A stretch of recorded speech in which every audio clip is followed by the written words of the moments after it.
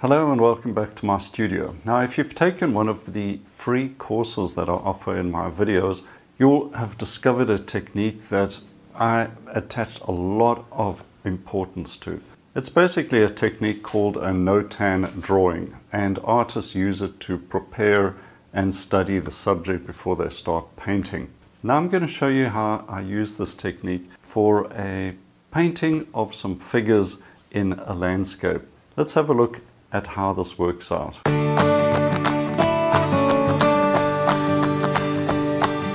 Now you may think that the notan drawings and notan thumbnail sketches that I do only relates to a landscape, but it relates to any subject. And in my free course, which you can find up here or in the description, I will get the basics of a notan demonstrated for you so you can see exactly why I use this technique. But did you know you could also use this for painting figures? Well, the way I look at it is figures in a landscape is a landscape with figures.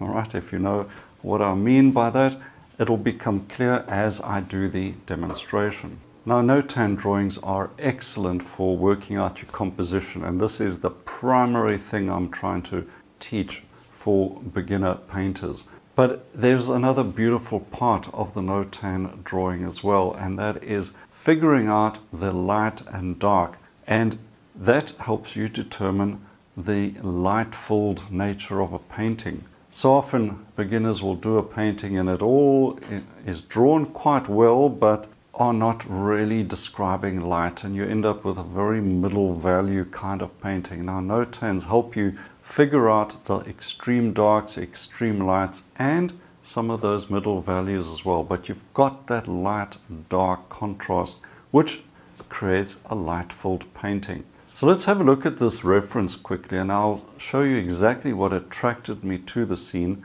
and then I'll give you a short version of the demonstration. But I want to add an extended version to this free course as well. So if you haven't joined it as yet, do so straight after this video, or do it right now and then come back to the video, and let's see how this painting worked out. Right, let's start off with the notan study. Just creating the little format and landscape format that I'm thinking of, and then getting the darkest darker. Now this is for me the key of this entire composition, is the link between the standing figure, the light head, against that dark background. Right, that is very important. Then I'm putting in a middle value dark shape, which will be the rose bushes in the foreground, and then middle value light, which will be the figures. Now the extreme light, I'll leave the grass catching direct sunlight. That will be the lightest light. Now this gives me an idea of the composition, also where I want the lights and darks to go, and of course the shadows. So I'm adding those shadows in now, very important as well, to create a light-filled painting. So the composition, I think, is quite strong. Perhaps I would like to have 3 figures, but I think these will do because of the arrangement of the figures. So you could go straight into the painting based on your notan study, but I'm doing a rough sketch just to show you the unfolding of this composition. And of course you can still do a sketch once you've got an idea of your composition from the notan in place. Nothing wrong with adding a sketch to help you get started with your painting. Alright, so you've got the idea, you've demonstrated it in your mind with the basic value structure, and now set it out on your canvas and get ready for the painting stage. So quite simple really, and a few little added things. The garden fork as well, I think, adds another vertical element. So we've got the vertical of the figure intersecting with the dark background, and some diagonal lines linking the bottom right with the figure on the left, the lines of the garden and the dark at the back. So let's get started. So based on that notan structure, I want to start with the extreme dark, get that whole background painted in as quickly as possible with ultramarine, a bit of deep yellow, also ultramarine and some burnt sienna as well, and basically just get that dark background in. There are a few lighter shapes, those sort of topiary trees in the background, which I think actually add a nice balancing element to the composition, kind of taking the place of another figure perhaps, just getting that vertical shape. So we can block that in fairly quickly with mostly ultramarine and some of that yellow, a little bit of cerulean blue as well. I'm using oils, but you can use acrylics and you'll get the exact same result. A little bit of color coming in as well, a bit of orange.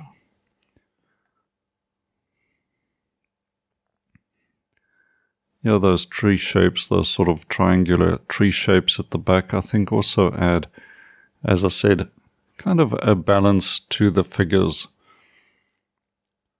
Just a bit of interest as well. I might just push those colors back a little, but for the time being, keeping them fairly light. So there we've got that juxtaposition of the light against dark, holding the entire composition together.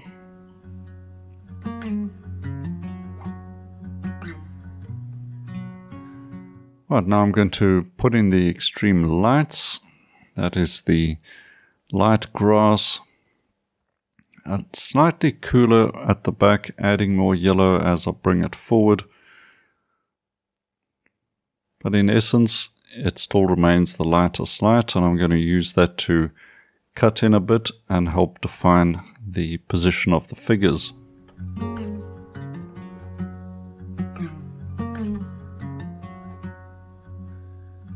So we've got the light on the head of that figure,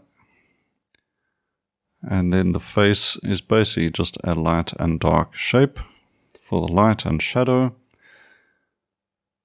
And that's the important thing to remember with figures. As I said, figures are part of a landscape, and they are in fact simply shapes of light and dark.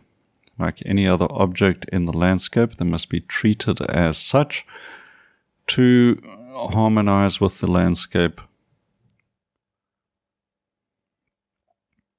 You don't want your figures looking like they've been stuck on. They are part of the landscape. You got to have hard edges, soft edges, so your figures merge in as well. So I've changed the format a little because I wanted it a bit more square and allow a little more room in the foreground. Something that I should have considered right from the beginning, but as you work with this, it is, of course, just a sketch and an exploration of the subject, and you can come back to it and do another version and a third version and really get to know your subject. So that's more or less coming together. The full version you can see in the free course, but now you can see the end result as well.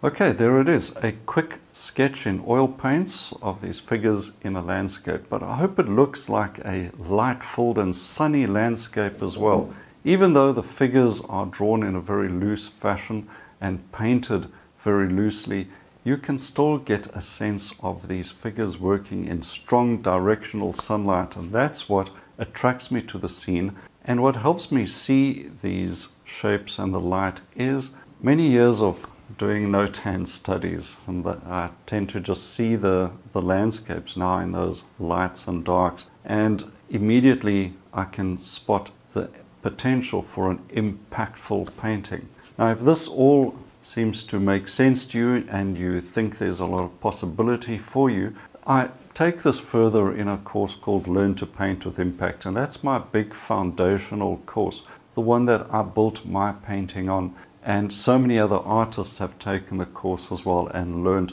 how to make their paintings so more light-filled. All right, so you can look into that as well, but for now, why don't you check out the free course and get an idea of how to use notans for more impactful and light-filled paintings. Okay, until next time, happy painting and cheers for now.